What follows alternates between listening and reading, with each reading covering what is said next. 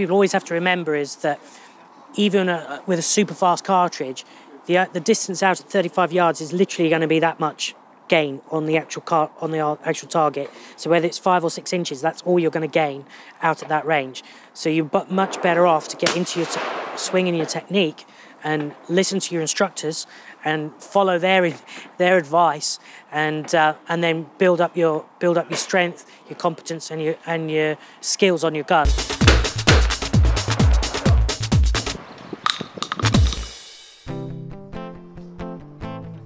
What I always advise people is, start with stuff that you know you can handle.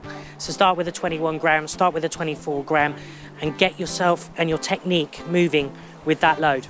So that lighter loads help you with your technique and don't put you off.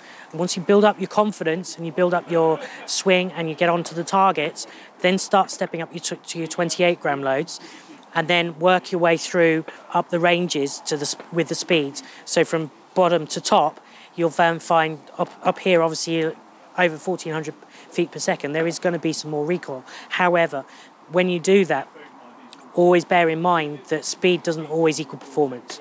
We try and develop all of our cartridges so that pattern delivers performance for people. So always look at how your gun patterns. So try different cartridges through your gun on a pattern plate and see how your gun responds to those different cartridges and different speeds.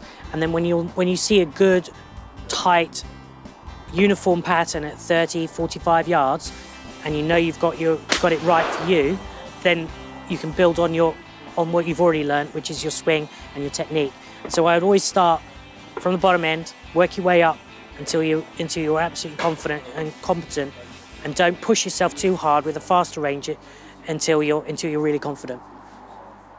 There's only a little bit that you're going to gain at any one time. But remember, your spread at 35, 40 yards is always going to be 30 to 40 inches. So, and we work on pattern. So as long as you're within that range of 30, 40 inches spread, you're going to get that target. So what you've got to remember is that pattern equals performance, not always speed.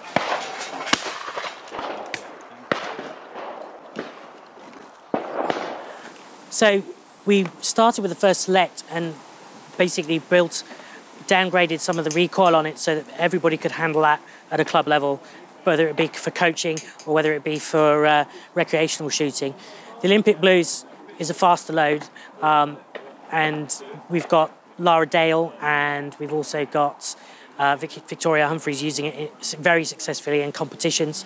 The Superb is a faster load, and the DTL Gold is actually a slower load with a lot less recoil. What I'm seeing people do is actually mix and match both those loads for trap shooting, and the Fibre Superb is really going well in the sporting market, as we've seen a lot of people really liking the different colour coding. So we colour code all of the printing on each one so that you know whether it's a red, a green, a black or a blue, what shot size you're shooting with, just as you're about to take those shots on, whether it's a close by rabbit target, a further rising teal, or a long crosser right out in the far open. So all of those little differences make it easier for the shooter to use our products. And then we've had great success with the VIP trap, with Nick Hendrick winning the British Grand Prix Fitask Open. He did really well on that with that load. Shoots a 7.5 all day long without any compunction. Certainly a really strong competition load. We've redesigned our website lately, so if you go to elyhawkltd.com, you can then go through all of the recommendations and the specifications of all of our cartridges online, and there's videos for the products that we've managed to get videos for, and we're going to be doing more of those throughout the year.